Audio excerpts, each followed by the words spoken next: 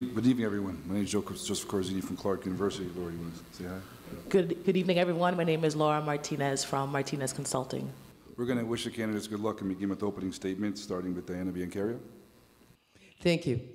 My name is Diana Biancaria, and I'm a proud lifetime resident of our city and of our school District C. I am a candidate in District C. I come with the endorsements from Local 272, Local 170 Teamsters, and AFL-CIO. I also am a former at-large school committee member, having the honor of serving 6 terms. District C consists of 3 elementary schools, Lakeview, Rice Square, and Roosevelt.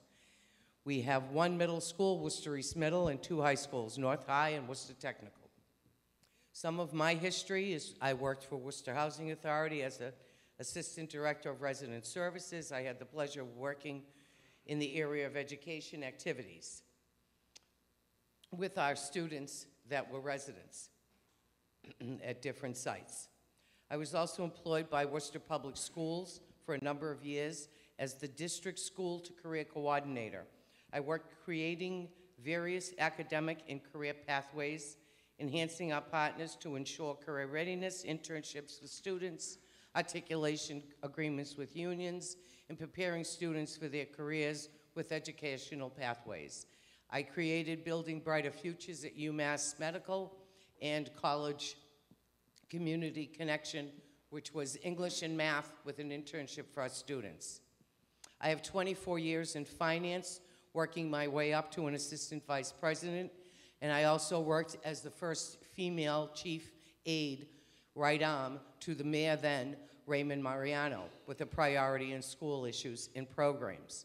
As an assistant vice president, I had the honor of covering 2 branches in our city, one of them being right on Shrewsbury Street, which is in District C. I supervised numerous employees, including outreach for our community, and at times took students from our Worcester Public School system to Washington, D.C. to see government. Thank you. I ask that you vote on Tuesday, November 7th. Thank you. Thank you, Ms. Biancaria. We'll move to Germa. You have 2 minutes for your opening statement. Thank you. Our schools in District C deserve better representation. I am the candidate who represents change. My name is Gemma Kamara, the daughter of a first-generation immigrant from West Africa, Liberia. I am currently an at-large school committee member, serving since 2021. This November 7th, I ask for your 1 vote to be re-elected in the new school committee District C. I am a proud product of the Worcester Public Schools. I graduated from Canterbury Street School, Sullivan Middle, and in 2011 from South High, top of my class, got a scholarship to attend Providence College, got a bachelor's in health policy and management, community health, and I went on to pursue my master's degree at New York Medical College, where I got my concentration is in behavioral sciences and health promotion. I have been working in school-based health in developing countries. I've taught STEM to 5th and 6th graders during my time in White Plains School District. I was an adjunct professor at Clark University and WPI, where I also was the associate director for the Center for Wellbeing. I've been a director at the YWCA in the Department of Wellness and Health Equity. I have an extensive public health background, and I bring this to my role on the school committee. I'm running in District C to fight for equitable allocation of resources and programs needed for school safety to uplift the voices of parents and educators whose voices may have been left behind. With 1 term under my belt, I contribute in depth to our school committee deliberation structure and salient issues to driving our district needs forward. I served on the IHOC subcommittee that hired a superintendent. I serve on the finance and operation subcommittee, and I serve on the TLSS, which is teaching, learning, and student supports. As an alum of Worcester Public Schools, I'm very proud of the progress we've made in WPS in the last year and a half. Your vote and support of my candidacy for District C is the single positive choice to continue our school system forward. Thank you. Thank you very much. Nelly Medina. Hello. 2 minutes. Thank you, everyone. My name is Nelly Medina. I'm going to read because I have a lot to say. So I am dedicated to grassroots organization and education advocacy. Over the years, I have been actively involved in our community, collaborating with numerous campaign organizations and with activists and families on advocacy efforts that have scanned a diverse spectrum of issues, concerns, such as environmental justice, housing equity, food justice, reproductive rights, LGBTQ plus rights, policy, and language justice, and initiatives addressing youth violence. As the plaintiff for District 5 in the Worcester Interfaith lawsuit, I work to bring district-level representation to Worcester School Committee, a significant step forward, amplifying the opportunities of previously underrepresented stakeholders like myself and members of my community. My aim is to foster collaboration with parents, educators, and stakeholders to establish communities and affinity groups focused on addressing community inequities, including those experienced by children with disabilities like my 6-year-old son. I have leadership positions and experience as lead organizer for the Worcester Education Justice Alliance, the Parents Union of Massachusetts. I'm a parent organizer in Worcester and have been for a while. I had a parent report that I put together during the pandemic that was instrumental in the city of Worcester deciding where to spend ARPA funds. I'm an on the ground, boots to the ground organizer. The person who has this assignment really has to know how to bring people together, and that's what I'm here to do. Thanks. Thank you, Nellie. Turn to Kathleen. Kathleen. Good evening, and thank you to all who organized tonight's event. My name is Kathleen Roy, and I am running for Worcester School Committee in District E. The Worcester Public Schools has been a big part of mine and my family's life. I attended Elm Park Elementary Community School, then went on to graduate from St. Mary's High School, and attended Worcester State College. I've been married for 34 years, and my husband and I raised 3 daughters, all of whom graduated from the Worcester Public Schools, moved on to college, and are having very successful careers. When my oldest was 5 years old, we enrolled her in Ty Cobb Little League T-ball, not knowing that Ty Cobb would then become a fixture in our lives for the next 16 years. I was a coach on the board of directors, served as the president of the league. Our main priority as a board and as a coach was to provide a safe environment for the hundreds of children that participated in our programs. One of our objectives was to encourage teamwork, sportsmanship, and that it's okay to lose, but take it graciously. My former players, now adults, still call me Coach Roy. I also served as an assistant District 4 administrator for softball on a citywide basis. My children attended Hurd Street Discovery Academy, and I proudly served as the PTO president for 2 terms, helping to raise funding to give back to the classrooms, to enhance the learning experience for all students, and to aid in teachers' needs. We also planned and expedited many fun events for the students as extracurricular activities. I also served as the parent liaison for Hurd Street on the Citywide Parent Advisory Council and made many friends, and proud to say we're still in touch. I worked as a substitute instructional assistant for the preschool at Quinsigamon Elementary and served as a secretary for Auburn Middle School. I've also always made a priority to give back to Worcester. It is my home and has been since birth. There are many things I've done in Worcester, but one of the things I'm most proud of is last winter we had 20 volunteers and served at the Seeds of Hope, a homeless shelter. I've also run coat drives, pocketbook drives for Abby's house, and that is my time. So please vote on November 7th and vote for Kathleen Roy for District E.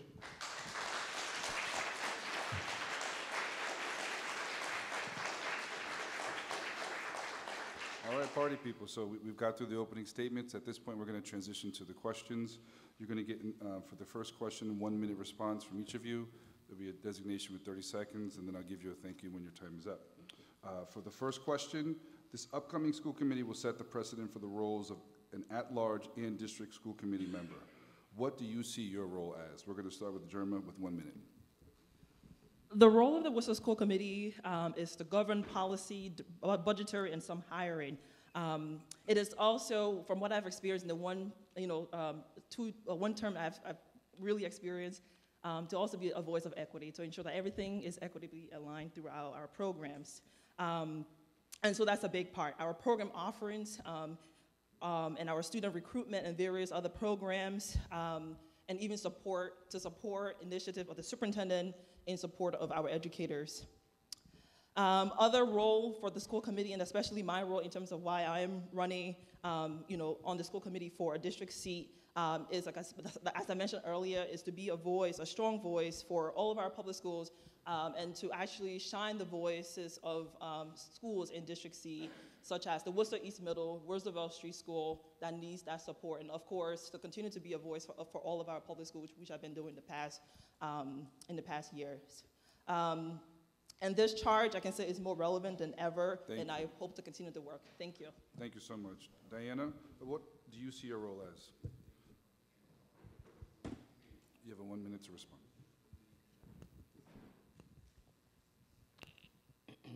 When I look at it as a district, this was my backyard for my entire life. So I figure with 6 schools, we are looking at some of the pieces of the puzzle that we need: transportation, beautification, union articulation agreements, internships, make sure that we're okay at UMass with our medical connection. District C has been my backyard, but then I look at our city, and for us to move forward, we need to have a broad brush. So yes, I will be concerned with all of our students at all times, but there will be specific areas that I will look at for 6 schools. Thank you. Nellie, you have 1 minute. Can you share with us what do you see as your role? I see my role as a unifier. I want to bring people together. We have a district of 60+ languages, 11 schools. We have some of the most devastating communities and the most wealthiest communities, and there are a lot of voices and a lot of cultures that are not honored at Worcester Public Schools thus far. I want to represent people regardless of their political party, sexual orientation, or gender identity. When I found out there were no grassroots organizers running, I decided to run because I know what it's like to be siloed. I have skin in the game. I'm a mom. What I want to bring to this school is a change of policy and how we spend money. Thank you. Thank you. Kathleen, 1 minute, please. My response to this question is rather succinct. I believe that the role of the school committee is to discuss and set the budget for the following school year. That is to discuss and set policy in which our schools can thrive and progress. I also believe it's about the hiring of the superintendent and ensuring communication between the superintendent and the school committee. We have a very diverse school system. We need to work within our means to be able to promote and help with every student, irregardless of what their race, creed, or anything like that is. We have to explore their gifts and what they can do as far as bringing things to the table, such as the voices for Mechanics Hall. We have to impress upon them successful values, and a successful future are theirs. Thank you. Thank you. For our next category, higher needs students, the question is as follows. As a large urban center, Worcester is home to a diverse array of students and families from all backgrounds. Is Worcester Public Schools doing enough to serve the increasingly diverse student body or English language learners, special education students, and others who need extra attention? We're going to start with 1 minute with Nellie. Yeah. I think they're doing a better job than they have in previous years. I know that they're strengthening up their dual language program. They have a new director. However, I think that a lot of students have fallen through the cracks. Students with IEPs or students that come to this country and don't speak English, they have IEPs. We're missing paraprofessionals, and so we need more staff to kind of fill that need that's not being met at the moment. I think that we don't understand the vast amount of languages that we have at Worcester Public Schools. For instance, Upland Gardens is one of my communities, and there's 17 languages there. And so I think that we're doing okay, but we need boots to the ground. We need folks knocking on doors and assessing and figuring out where the need is, and also cultural intelligence. And I'm glad that you asked this question because that's one of the strengths I'm gonna bring. I know how to organize diverse communities, and that's what I'm gonna do to the best of my ability to make sure that no child falls through the cracks and no parent, regardless of what language they speak, feels lost in the system. Thank you. Thank you. For response, Kathleen, we're gonna come to you. You have 1 minute for a response. Thank you. The Worcester Public Schools are mandated by the Department of Justice to ensure regulations are adhered to in order to address the needs of all of our students. In some cases, the schools are mandated by the DOJ's office to implement services to specifically address the needs of our ESL students.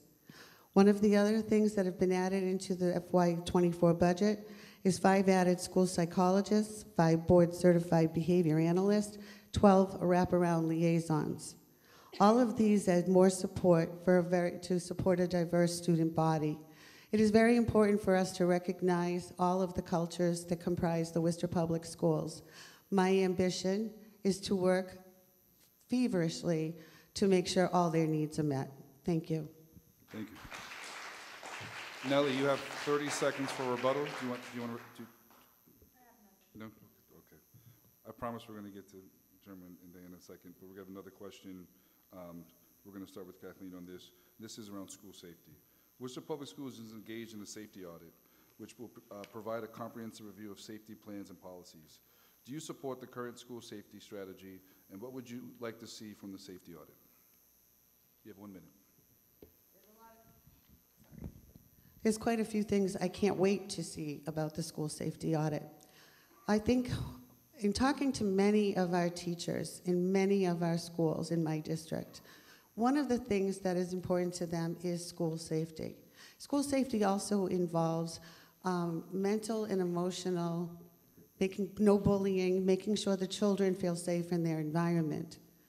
I would like to see, though, and to continue to have a memorandum of agreement with the Worcester Police Department, the superintendent, our mayor, and city manager that includes an understanding to provide continued safety measures in our schools, including discussion on providing each of our high schools with an assigned police liaison officer. And the other police liaisons travel during the day between the lower grades. And I think that's a great aspect to have. Thank you. Thank you. Nellie, you have a minute to respond. Yeah, sadly, when you think of school safety, some people think punitive. I'm thinking of transformatively. I think the ball was dropped when it happened, that the resource officers were removed. I think some of that money that we were saving, we should have invested in our students. There's a wonderful program that addresses mental health, social identity, bringing students together, bias. It's called Palante. It was really successful. It was at the Holyoke School, and I would like to bring that to the Worcester Public Schools. One young man was interviewed, and he said that he used to be afraid walking through his neighborhood, but since he entered the program, that he's not afraid anymore because he feels like he's in that circle all the time. I think we can do that for educators as well. I think we need to sit down and get to know, what's happening. We have a lot of COVID trauma that needs to be addressed. However, I also think it means mental health. There are a lot of students who I've spoke with who says there's not enough mental health services at school. They're the minimum, and so I would like to see an increase of that for overall safety and collaborative efforts amongst the whole education stakeholder communities. Thank you. Thank you. Kathleen, you have 30 seconds for a rebuttal. Do you have any rebuttal?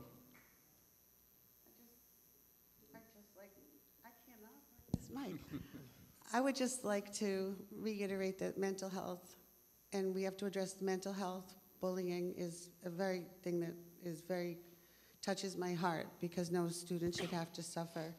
I think that there should be programs in place in which to teach good, in a sense, good sportsmanship and to treat people the way you want to be treated. I also do believe that we need the memorandum of agreement with the Worcester Police Department, and that should be, I'm stopping. Thank you. Thank you. This next question is on school safety. Worcester Public School is engaged in a safety audit which will provide a comprehensive review of safety plans and policies. Do you support current school safety strategy? What would you like to see from the safety audit? We'll start with Diana.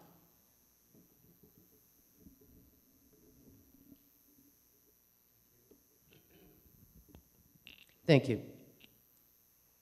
I have and I will continue to be a strong advocate for us as school committee members to maintain safety and security in all of our schools. We need to follow through with the safety audit. I've been told November 16th will be a presentation at the school committee meeting, and the audit will be presented and discussion will occur. If our schools are not safe, there'll be no learning, and there'll be no teaching. I have stated that numerous times because I firmly believe that when you speak with staff, students, and parents, that is part of what they look at when they look at our school system. And in order for our school system to shine, we need to ensure we are safe. We cannot afford not to be up to date with maintenance, lights, locks, cameras, doorbells. We have to review each of our buildings.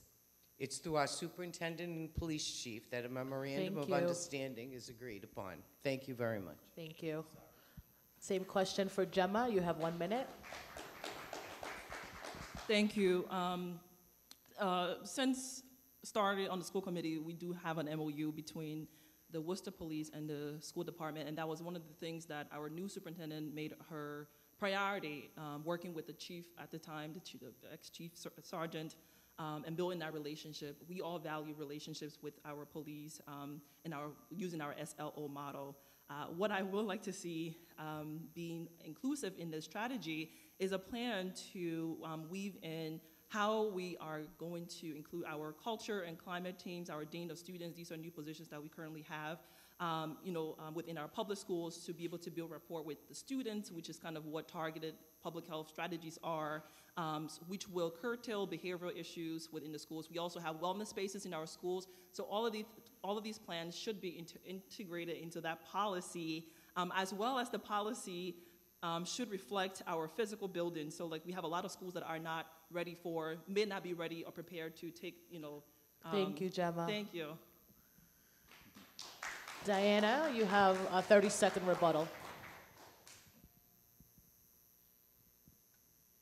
Would like to add in that with the memorandum of understanding, the reason that we would have the mayor and the city manager included in that piece of it is because the funding for any security and police and so on come from the city side and not the school side. So they should be at the table so they can discuss some ideas and concerns, and it is part of what our city consists of. Thank you. Thank you. This next question is on MCAS. Massachusetts is one of 8 states that requires students to pass a standardized test to graduate from high school. Do you support the use of MCAS as a graduation metric?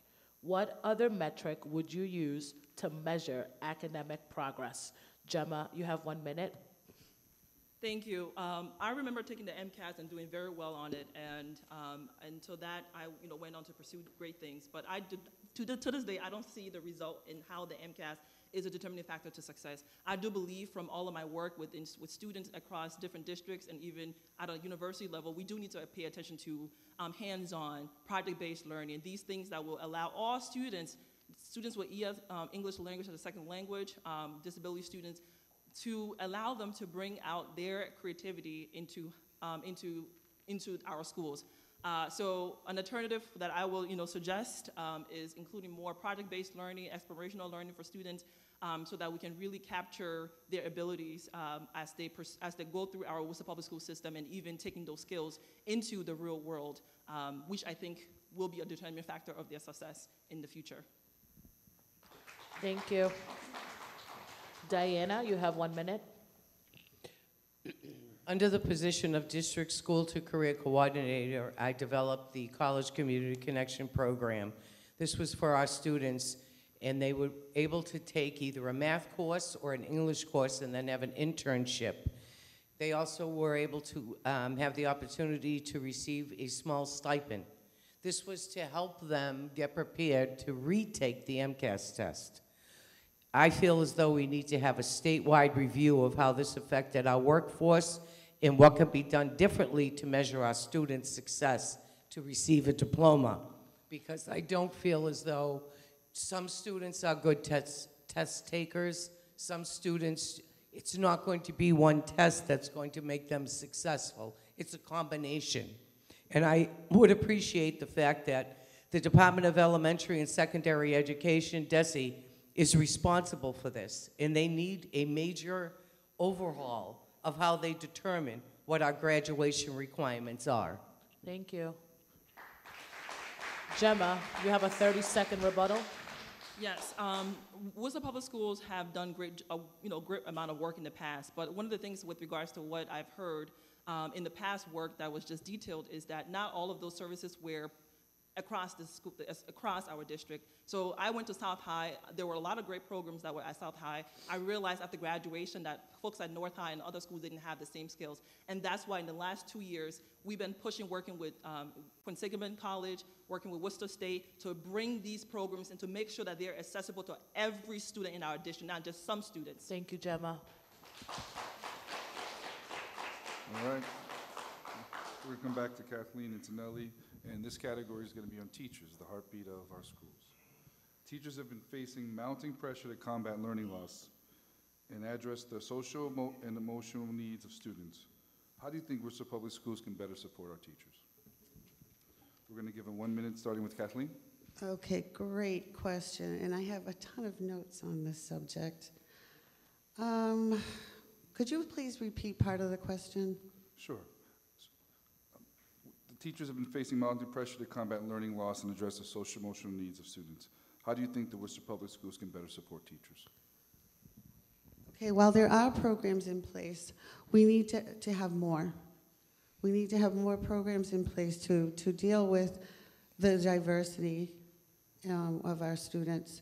And I think it's really important to embrace the diversity in our schools, because the students who come from other countries, per se, they are going to need help with English as a second language, but they also want to share their culture. And I think we should encourage that, embrace that, and celebrate that, because what a great learning tool for children to get to know each other and to embrace others. And perhaps we could do that by doing some events, such as a community, bring the dish from your country, teach another child how to speak your language, tell us what's special about the country you came from. A lot of one-on-one I'd like to see activities. And as far as the teachers go, they have to study and maintain their knowledge in order to properly address the students and help with their needs. Thank you. Nellie, you have 1 minute. Yeah, this is something I thought about a lot. I think more science. My son is in the first grade, and he wants more science. He wants to do more activities. I think that the classes are so big and the resources are so few that there's not an opportunity to really be creative in the classroom. But when they do it, especially like in music class, I see the children thrive. I talked to one educator from Gates Lane, and she mentioned that when the children from Gates Lane went to after-school program, the bus would pick them up and take them straight from the school to the Boys and Girls Club, that the children did amazing at MCAS, that their scores went up 40%. The minute that was taken away, the scores went back down. So we need alternative ways to engage our children, creative ways to engage our children, and to give our educators the opportunity to teach. They got into the profession so that they can, show them what they know and to enrich the students' lives. But I think because of the class sizes and because of the lack of resources, we're not able to do that. And so I want to help change that and find additional resources to fund these programs. Thank you. Thank you. Kathleen, 30 seconds to respond. I'll keep this very short. I've looked into the programs with the Boys and Girls Club and the after-school programs at the Y. These are fantastic, phenomenal programs, and we need to figure out a way, because there is minimal cost, but we need to figure out a way to get some type of funding to take that burden away from their parents, because these programs are doing incredible work with our children. Thank you. Thank you. Thank you. We're going to stay with Nellie and Kathleen for this next question on funding. ESSER funds have been largely used to forward fund Student Opportunity Act initiatives, school bus purchases for in-house services, expand summer or after-school programs, or HVAC upgrades. Do you feel funds were used effectively, and what are your priorities for SOA funds? We'll start with Nellie with 1 minute. Yeah, I think 19 million in buses was a really good idea. However, now we have an issue where we have an open contract for our ESPs, and we're trying to recruit bus drivers.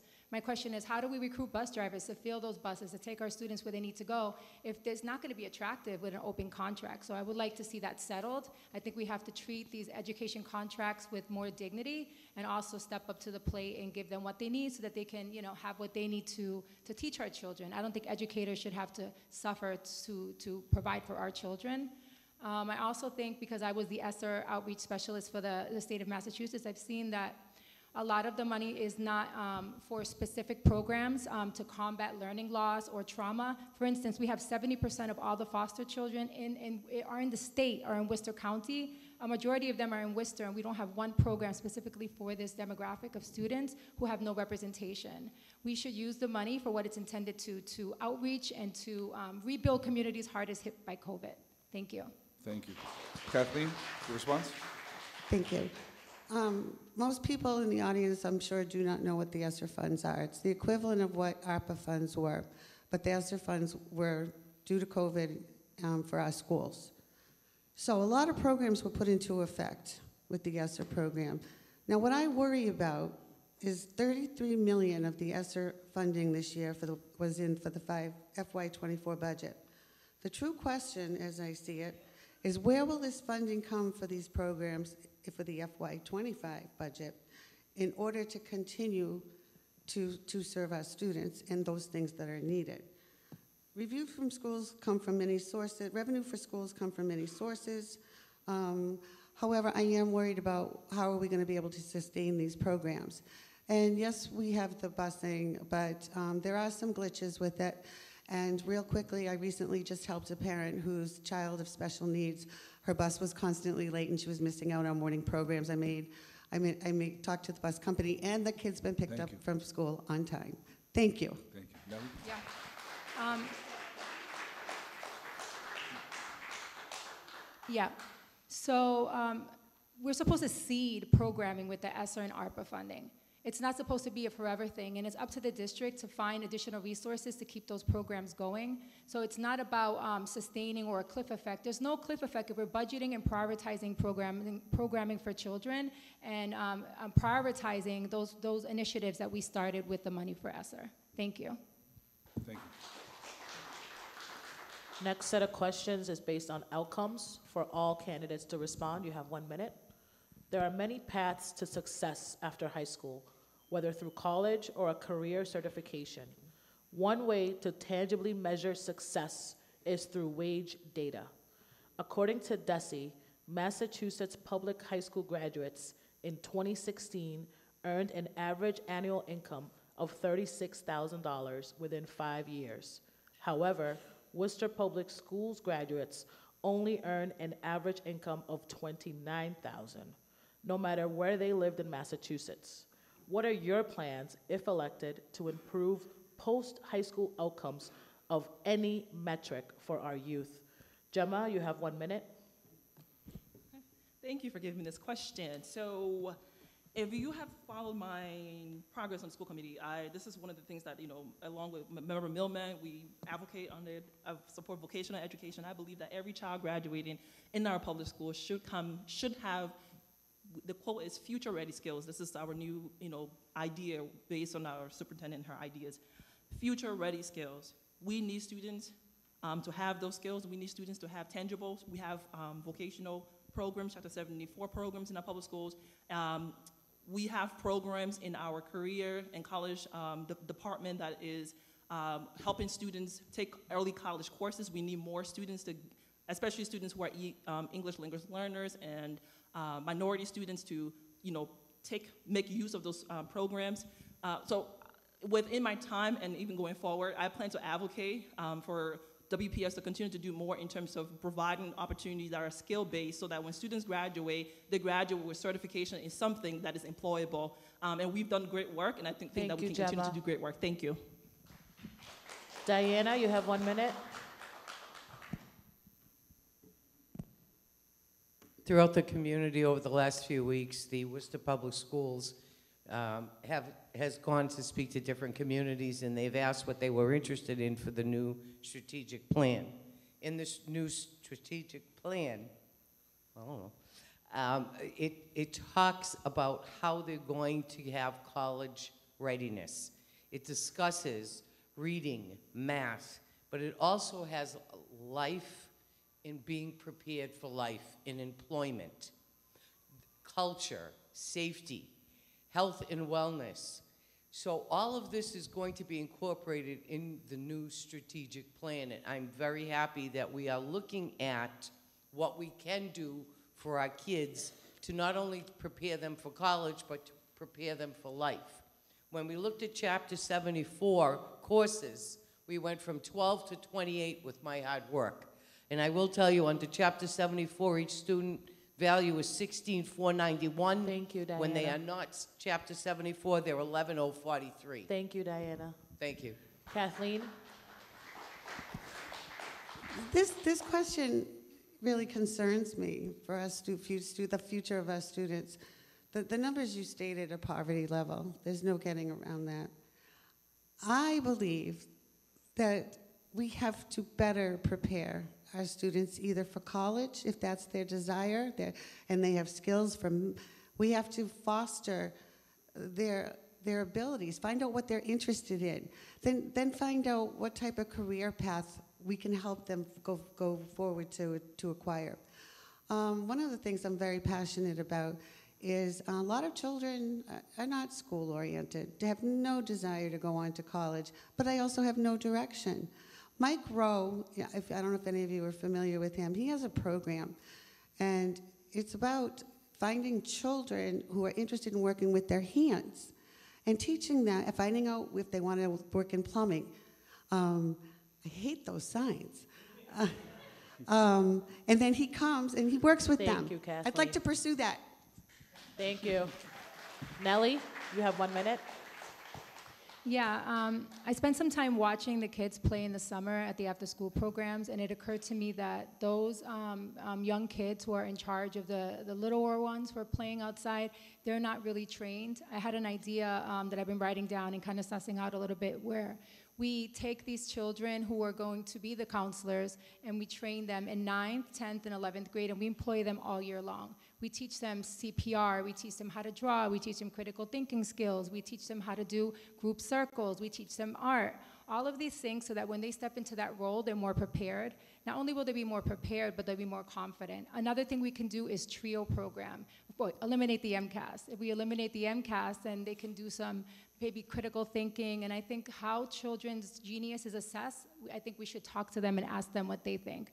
But there's a program at Quinsigamond Community College called TRIO, and it's for first-generation graduates. It was really instrumental to me, and I think it can help children figure out what their next path is. Thank you. Thank you, Nellie.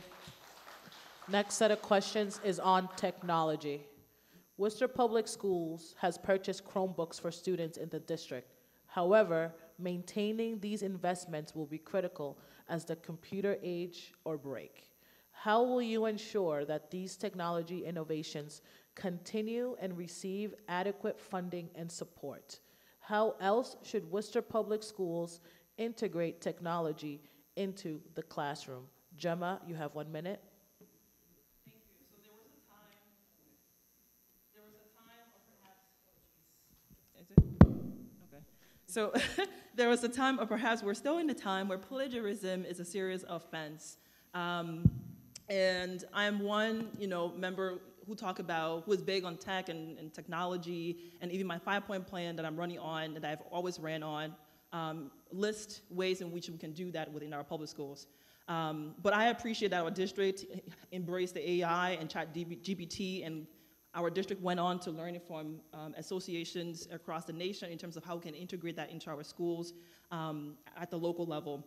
However, like all good items in society, I think we need policy to protect these new technologies. And while I would love to see more be done in terms of education technology, I also do think that policy to protect students and should be also at the forefront.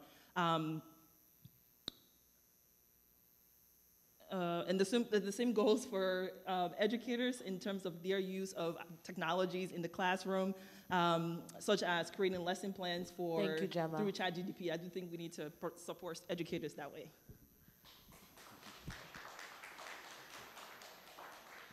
Diana? Technology is rapidly changing every day, and the process at times can be extremely costly. We can review leases for our Chromebooks. We can check out what the costs are. We also need to include the time frame in the repairs of the equipment that we decide to purchase or lease.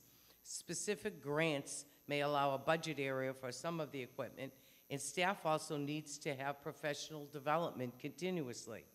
If we purchase, what the advantages are has to be discussed and determined. Our school budget has to have the dollars to maintain the present, and staff always needs to continue to research for funding under grants, federal and state. And we were fortunate to have individuals come forward a few years back to help donate the Chromebooks that our students are using, and we made a determination that it was beneficial and continued with them. Thank you. Thank you. Gemma, you have 30 seconds.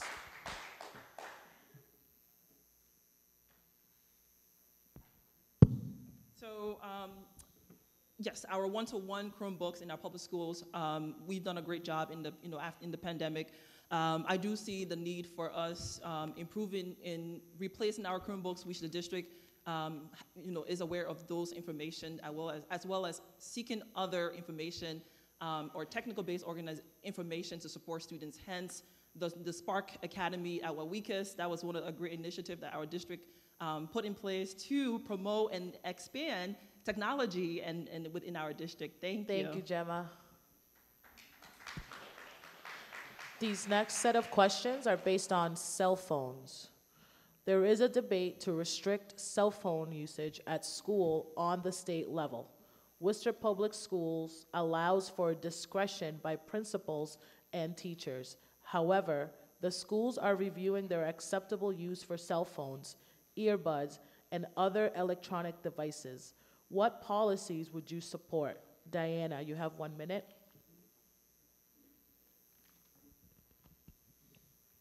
This discussion will present some real serious challenges. I have concerns with the distractions and how consistent cell phone usage affects social and emotional behavior in the classroom. At this time, we need to have more discussion with the teachers. They are the front line. They are the ones that have to make a determination on what that policy is going to be and how it's going to work in our system. It cannot be a quick response. It cannot be a board that is sitting there making a determination on technology. It has to be how it's going to affect the behavior and what the advantages are, what the benefits are.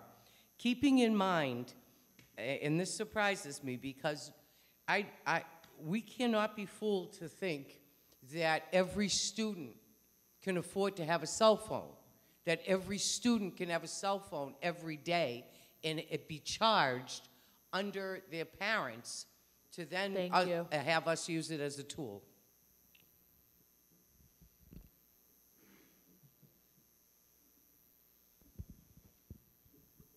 Gemma? Thank you.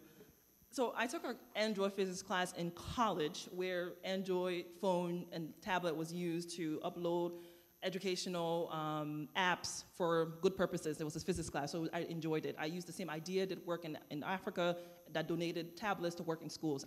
What I'm saying here is that if we want to pursue an educational policy with the use of cell phone, it's best that the district initiate funding for that to be in the classroom. We serve a vast majority of students who are BIPOC, English as a second language, language barriers, you name it. I do think that these students will enter the real world and they need to have professional abilities in terms of how they can manage phone. I love Worcester Technical High School policy with cell phone use. They don't use it for instructional time. They don't use it in the shops. They do use it when they are in the hallways and other places, but I do think that going forward, we need to investigate what they are doing because I sat down in a meeting with students, parents, and the district teams, and with the deans, it was just fantastic. I was blown away that students liked their policy, so we need to do more of that. Thank you. Diana, you have a 30-second rebuttal. I would like to hear from more of the teachers and more of the students, and I have spoken to a number of people during our neighborhood meetings that I've attended, and I have not had one response where it's been positive because the parents are concerned about the privacy of their child and what will happen when cell phones are used continuously. I do feel as though having the discussions with the teachers will enable us to have our facts. Thank you.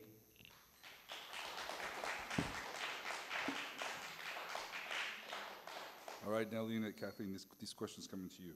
The category is student needs.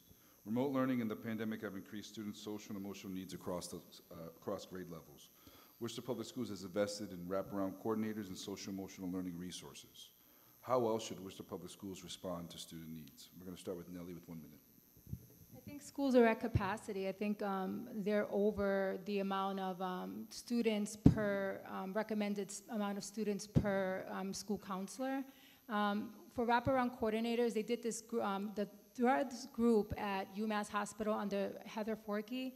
They did a pilot program at Shrewsbury High School where they brought in a wraparound coordinator and a clinician that just dealt with foster children. The capacity was exponentially increased for the wraparound coordinators in the school, and they were able to address the emotional issues and also act as an advocate for the foster children. I think that we need that in Worcester because we have so many foster children, and that they're taking away the time that we could be using to deal with not so serious or as emergency issues. And so I would like to see more wraparound coordinators, but something specifically for the most highest at-risk students. Thank you. Thanks. Thank you. Kathleen, 1 minute.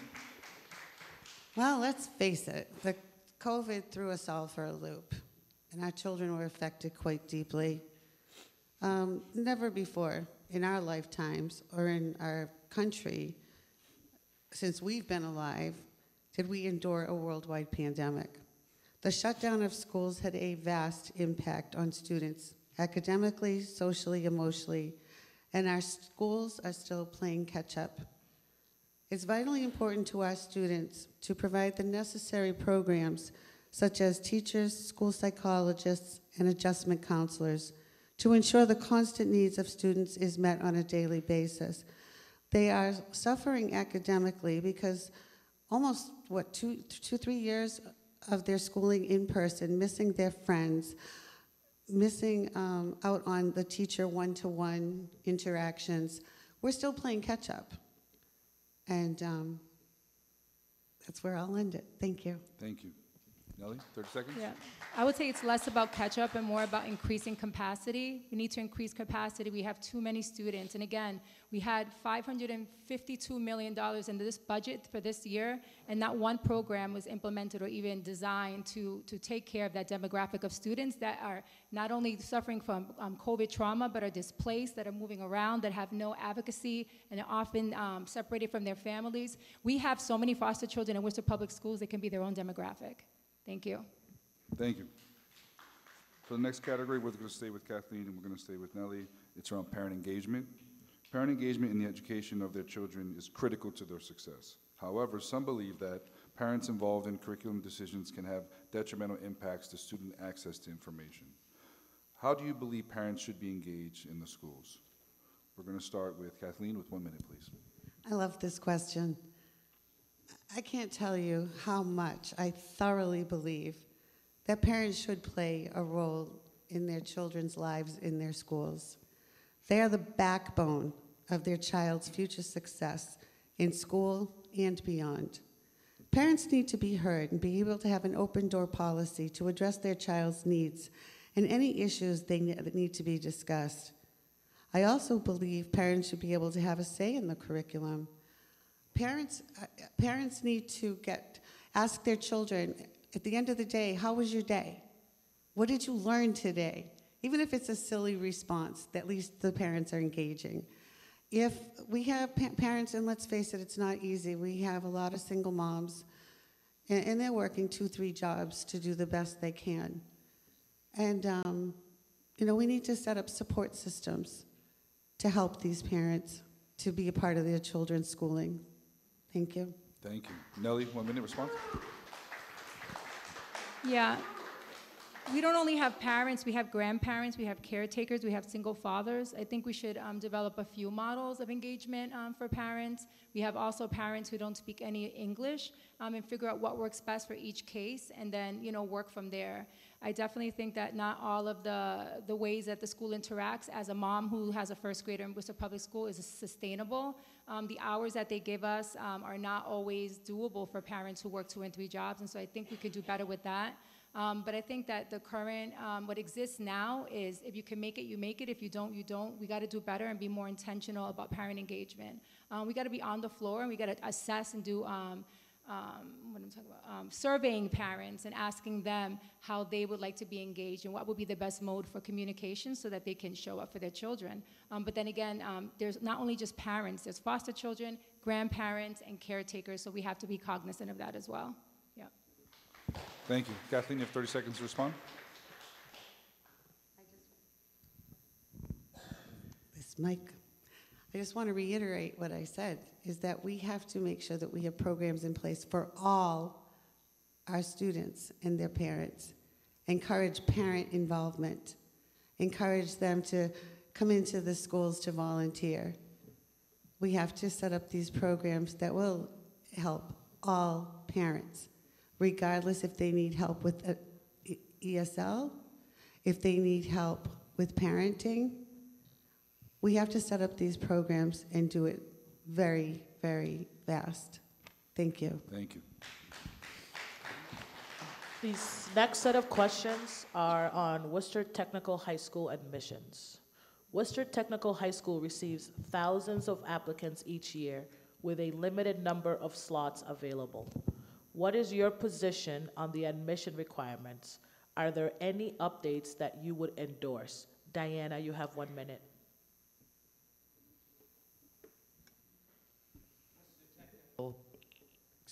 Worcester Technical High School has many benefits and advantages. However, when I was on school committee for 6 terms, I worked diligently to ensure that North High also offered programs. South High, when we built the new school, had programs, and they were all under the certification of Chapter 74, which also is what Worcester Technical High School has. So when we look at the admissions for Worcester Technical High School, yes, we do have a number of students that apply, and they do have to wait. We have a waiting list. Unfortunately, the idea of going to that particular school is you're going to learn hands-on, and you're going to learn what you're going to do in college, and you may not decide to go into that career. Would I like to see the revision of the admittance for that school? Absolutely. Would I like to be involved in that? Absolutely. Thank you. Gemma? So, again, we're talking about allocation of resources, which is one of my primary things here. We have pathways in some areas in the city, but not in other areas in the city. So for the last 2 years, my first term, I've been advocating for there to be pathways for a lot of programs going into our high schools. When you go from Forest Grove Middle to Doherty High, they have Chapter 74 programs that can, if you do apply, will afford you, or with the intelligence to go into Worcester Tech. In other areas in the district, we don't have that. I do know that, yes, South High now have other diesel programs. North High, there's some new EMS programs that, that were put in place within the last few years working in the school committee. I do think, and currently we do have a certain amount of numbers for in our quadrant that are allowed, that is selected from to get admissions into Worcester Tech. I do think we need to do more in terms of really creating pathways for students earlier on so that we know Gemma. where their career path is going to Thank you, lead. Gemma. Thank you. Diana, you have 30 seconds to respond. As an at-large school committee member, I promoted and advocated for our middle school students to visit our high schools, not only visit Worcester Technical High School, and at Doherty High School, we will have 3 Chapter 74 courses. At North High School, presently, we have 2, and at South High, we have 3. Do we have a different variety? Absolutely at Worcester Tech, but you also have choices at your comprehensive high schools. These have to be looked at by our parents. There are offerings throughout the city. Thank you. Thank you. This next set of questions is focused on strategic plan. The Worcester Public Schools is engaging in an update to its strategic plan. What are your priorities for the update, and how do you plan to ensure it's implemented? Gemma, you have 1 minute. So one of the big things about the strategic plan, even as we started, that when I realized that we didn't have a lot of community engagement, I reached out to some organizations. Number one, I'm curious to understand what was our engagement plan. I'm glad that things have now since there's more engagement now with different organizations. That's one and primary. Parents are engaged. That's also essential. We have community organizations like WEC that is essential to that entire plan with the Worcester Research Bureau, which I love all of their research ideas that they do bring.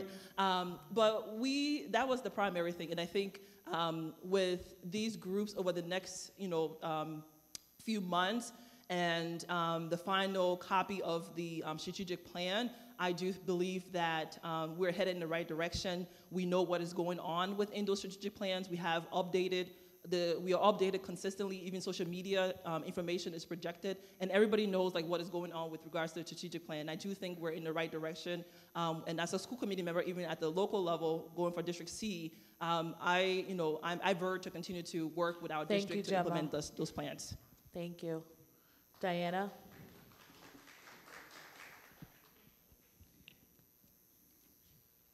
With the new strategic plan, we're going to be able to have a lot of discussion as far as growing our own for teachers. We'll have the courage to turn around and say we have to be ready for life and preparedness, as the earlier question discussed, college readiness, climate, culture, a safe environment, health and wellness, caregivers. It covers an array, family engagement, community. This will be coming out in December.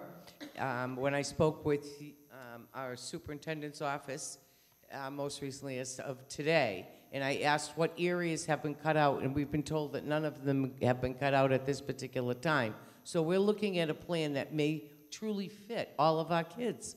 And we have looked at strategic plans prior to that have lost some of its momentum. So hopefully the goals that are set, we can measure them, and we have the fiscal responsibility to follow through and also get updates. Thank you. Gemma, you have 30 seconds. Yeah, I'm glad that to hear such good news as far as the plan meeting all the needs, because that took the work of the new administration, the new superintendent, the governance team, and all the community members. And it also took bringing communities together, which we never had for a long time, for which people fought tooth and nail to ensure we get here. So I'm glad to get that recognition as a current school board member, and I ask everybody to kindly consider the forward movement that we've been on. Thank you, Gemma. Thank you. It's incredible how quickly this night has flown by, but we are, believe it or not, at our last question, so I'm going to ask this and give a chance for all candidates to respond, at which point we'll move into our closing statement. The focus is around buildings. Worcester Public Schools currently manages 62 public facilities, with only a handful being built or substantially renovated in the last 15 years. As the buildings age, needs continue to increase, but so do construction costs. How should Worcester Public Schools identify, plan for, prioritize, and fund the next wave of projects? Again, you have 1 minute to respond. We're going to start with Diana.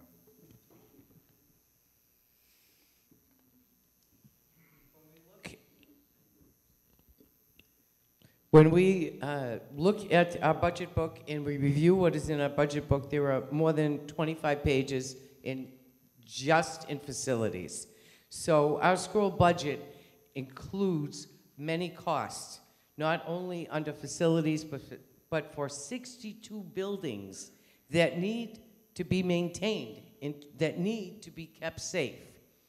So we need collaboration, we need to have clear communication, we need an updated report on what we have to have as priorities to ensure that all of the areas of our schools are looked at. We need to work together. We also need to get a detailed listing, including the capital improvements. When we look at District C, where I'm a candidate, we have Roosevelt School needs a parking lot because they need help with their transportation. Worcester Technical High School needs help with their traffic congestion. Worcester East Middle needs beautification. So when you walk up to that building, you want to go in there. You want to be a student there. Thank You want the auditorium fixed. Thank you.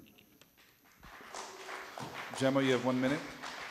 So we've done a lot of good work on the finance and operation with my entire board members, school committee members here, with the administration and the new city manager, which we've never had for a while. The mayor also being inclusive, and Mr. Brian Allen. So we did an audit of our buildings, and we know which buildings and priorities that we need for such that we allocated about $14 million in the budget to ensure all of that. We have been on it. We have been on it, and sometimes when I look at why we have crumbling buildings, why we have poor infrastructure, I ask myself, why is it that it's just taken now for us to be on that track? And that's why folks coming out and voting people that can continue this momentum is highly important. I do want to say Ed Markey, he is, his new bill. I look forward to supporting that bill that would bring trillions of dollars into funding, new infrastructure for schools across the nation, and some of that dollars will come to Massachusetts and Worcester. So I thank you. Thank you. Kathleen? There is currently $14.3 million in the budget for capital improvement plans. And that needs to be prioritized with the school superintendent, the mayor, and the city manager. Schools built in my District E need imminent repairs, and we would need to work together as a team to address facility issues and challenges that require imminent attention and repairs. So one of the things that I really think we need to look at right out of the gate is the fact that windows need to be replaced. Some of these parking lots, playgrounds, need to be repaired. Not all, because a lot of them have new playgrounds, which is awesome. Some of the other things we need to do is make sure our custodians have all the equipment that they need in order to keep the schools clean and an environment healthy for the students and teachers. And my sign says I'm done. Thank you. Thank you. Nellie, have 1 minute. Yeah, I don't really see the money in the budget for the great need that we have. However, all the schools across the country are in the same way. They were built, 100 years ago, some 50 years ago, and the infrastructure is not built to support as many students as we have today. They weren't made with them in mind, so I think that we should kind of figure out what exactly is happening around the country. We don't have to reinvent the wheel. I think working with the National Education Association is a good way to go. I know they have a Go Green program. Something we should be doing is absolutely retrofitting all our buildings. The money that we save on electricity we can use and put back into some of the infrastructure issues. But I think it's beyond anything that we can do locally. I think we have to lobby our representatives and our senators and make sure that there's money in the budget or some new programming that can sustain the work that needs to be done. I'm also a big fan of my ex-employer, Ed Markey, and this new bill, and I'm hoping that will yield us some kind of, way to fund the need on the ground and have our children learn in buildings that are safe. Thanks. Thank you. At this moment, we're going to move to closing statements. You have 1 minute for a closing statement. We're going to start with Diana. I would like to thank everyone who participated in the audience this evening, and obviously, we had a lot of work that had to be pulled together to get this accomplished, and it's an honor to be sitting here. I served 6 terms on school committee, and I look at how great we have moved forward, how great our city is, and our school system is our most important public resource, and we have to continue to believe that and know that. I am a candidate in District C. I ask for your vote on Tuesday, November 7th. We have 6 schools. We range in years from 2011 down to 1922 for our buildings. So do we need to have some repairs? Sure we do. But you know what? Those buildings may be old, but the thoughts and the ideas and our students are important and right up there. What I ask is that on Tuesday, November 7th, I not only have your vote, but you get out and vote. Remember to vote. Gemma, you have 1 minute. Thank you. District C has District C has 7 schools. There is 4 elementary schools. What I didn't hear was Grafton Street School. We have 1 middle school that has suffered, and I think when you look at all the 4 middle schools, East Middle needs a lot of support. Roosevelt Street School, yes, the traffic issue has been there for so many years, but it took this administration to bring change to that. This new superintendent has an idea, and this idea requires people with bold and robust skills to help move things forward. And I'm proud to have been elected in 2021 as my first term. And I'm proud to have been a voice with regards to wellness and mental health. We have a plan. We have our secondary schools have wellness rooms. We're not expelling students. We are, providing therapeutic supports for them. I'm proud of the director that we've hired for the special education department, as well as our multilingual program. We need candidates that can think on their feet and articulate clear vision and plans and goals. And I ask you for your vote on November 7th for re-election on District C. Thank you. Thank you. Nellie? Yeah, we have one of the most diverse districts. I've been doing parent organizing for over a decade, and this is beyond the PTA, this is beyond Hurd Street School. This is about lives and the balance and a community of immigrants that really need to be outreached. I would like to represent the district because that's what I've been doing this whole time. I think that we need cultural intelligence. I think we need to represent and respect people regardless of their sexual orientation. Their gender identity, whether they're Republican or Democrat. I think that we need to respect immigrants. We don't need Daughters of the Confederacy or deconstructionists coming in and repealing the progress that we made. And so I ask that you vote for me for progress, because we need to be moving forward, not backwards. I've been in the streets for a while, on the ground working with parents, and I've never heard of Kathy Roy. And so we need people who have been there, who have a connection to the community, to move the work, that's excellent work of this administration forward. And I'm the one to do it. Thank you. Thank you. Kathy? Thank you very much. Well, first of all, people in my community and the people I engage with have never heard of Nellie Medina. So in closing this evening, I would once again like to thank everyone who put this event together. I have one thing to say. My entire adult life has been centered around helping children and their families from every walks of life, including my own family. While I am proud of the things I've been able to accomplish, both personally and professionally, I want to emphasize that I could not have done any of this on my own. It takes a team to do anything successfully, and there is no I in team. And therefore, I look forward to working collaboratively with my colleagues on the school committee in order to get things done. Therefore, I ask for your vote on November 7th and promise to serve the students and families of District E to the very best of my ability. Thank you. Thank you so much. Thank you.